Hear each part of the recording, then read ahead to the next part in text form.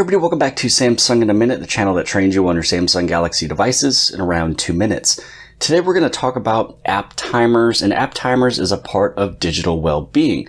Now on the bottom over here you can see different applications and then also their little timers per each app. And that's one of the nice things you're able to do is you can put in whatever timer you want from 1 minute up to several hours per any application on your phone. So this is something that I like to do just because I don't want to be on my phone all day. I am somebody who is at home all day watching toddlers, going outside, going on walks, sitting in the living room, playing around, but I do find myself on the phone a little bit more than what I want. You know, as you're shooting YouTube videos all day about Samsung phones, sometimes you don't want to use them. So over here on Facebook, I have a timer set up for just 30 minutes. I'm not much of a Facebook user. I do upload a few photos here and there. Now on Twitter, I do like Twitter for reading the news and seeing what's going on live. And then also with Instagram, it's kind of fun to watch, you know, some Instagram reels and some of the entertainment and photos, things like that. So I put that one for an hour. Now my son on his phone, I did set up some app timers as well. So this way he doesn't use too much time, you know, for different applications without putting him into a parental control type situation, because I don't want to limit the phone that much, just enough that he's still healthy going outside and playing. Now, I believe the user interface of app timers has changed a little bit over the years. So I don't know if this is something new for Samsung One UI 3 or 3.1 or 3.1.1, but now if there's any application that has the app timer set up, there's small little icons letting you know that those have timers on them. Also, in your recent applications tray on the bottom, you can see your app timer showing up on the bottom. When you tap on that, it takes you into basically that application for how much you've used it in terms of screen time, notifications, how many times you've opened it, things like that, which is pretty cool to kind of see, you know, just how much you use some of these applications.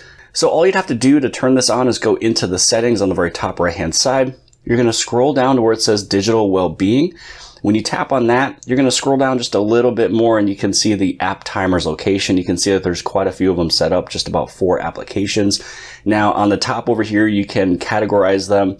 You can put them by name. You can put it by screen time. So if you've been using your phone for several hours today, this is kind of your normal usage day, you'd be able to take a look at which applications you use the most so far in that day. And if there's some of them that you know that you're putting in more time than you should, you'd be able to just simply tap on that little timepiece. You can change it per however many minutes that you'd like to restrict it, or basically have a timer. So this way the application will stop for the day. And then the following day, you'd be able to start all over with that timer. So if you put this one for an hour, you hit on done. So now this one's set up for an hour. It shows that I've been using for 5 minutes out of the hour. Now, if you have other timers set up and you want to view them in the order of the length of the timer. So for me, YouTube is 3 hours, Twitter is 2, Google, we just made it for 1 hour. Instagram's an hour, Facebook is 30 minutes. And if there's any of these other ones that you would want to put on for just like 5 minutes, you could. It's one of those nice things that, you know, again, should hopefully kind of get you off of your cell phone and kind of live real life. So up over here, you can see the screen time again, notifications, and then also times opened.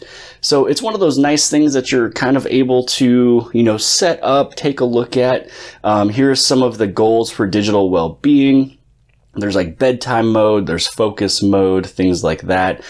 Screen time in terms of goals. You can set a goal for how much screen time you would like to use. Now for me, I just kind of noticed that going through digital well-being, the main thing to take a look at is app timers, because if you throw a timer on it, you're going to kind of subconsciously keep track of it as well as you kind of watch some of those minutes change, you know, inside of this recent app menu, because this is kind of where I see everything. And then also too, sometimes when you take a look at your applications, you notice that little thing there, again, hinting at you that you shouldn't be using this application as much. But I hope you guys have appreciated this video. If you guys did, please give it a big thumbs up. Don't forget to hit subscribe. Subscribe right over here on the very bottom left-hand side. And if you like this video, then more than likely you'll also like this video. And I'll see you guys later. I got tons of soul on my true collectible. Famous, so famous, #1 desirable. I do what I want when I want and how I want it. Leave you with the one in the air. That's how I roll. I got tons of